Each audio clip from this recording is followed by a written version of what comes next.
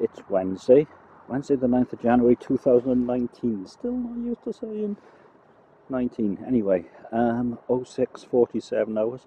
It's frosty. There's a warning sign. Half a mini Beano today. No, half an emergency Beano. Caerphilly getting ready for MBO2 tomorrow. Early start, and I need to pack again. Costa, bacon roll, coffee, you know, usual. So far today, nosebleed, and I might have 2 contact lenses in one eye. Oh, happy, that's new. Oh, happy days.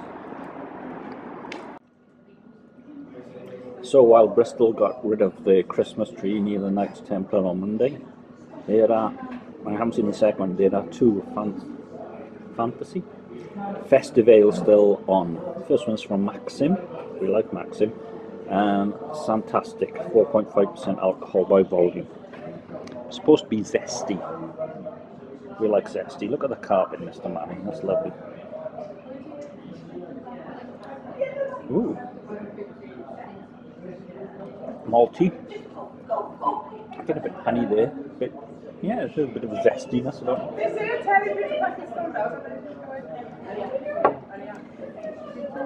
Gentle bitter finish, but it's a little bit too sweet for me. I'm going with B+. I'm going to try and say this is wintry and not a festive ale, despite the fact there's a red-nosed reindeer on the pump lid. There. Because snow.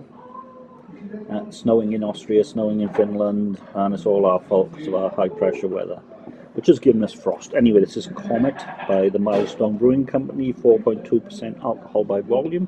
Reading off the pump clip, it says light golden refreshing pale ale, which is what I want. Carbon, Mr. Manning.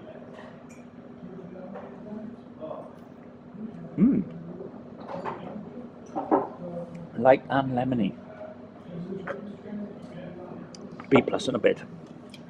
That is refreshing, not in the least bit wintry. That beer is heading me towards spring. Thank you. So, okay, the first beer of today, which has already been liked by the Maxim Brewery, may not have been from the Maxim Brewery. It may be Welsh Pale from the Glamorgan Brewery, or not. And it was liked by the Maxim Brewery. Anyway, from Arundel, the Arundel Brewery, Winter Nights, handcrafted seasonal ale, 4.9% alcohol by volume. Well, yeah. Okay. My nose is crapped out. Did I mention about my big nosebleed this morning? It's probably age. Full, malty, caramel,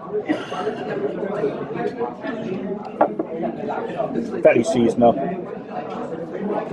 B+.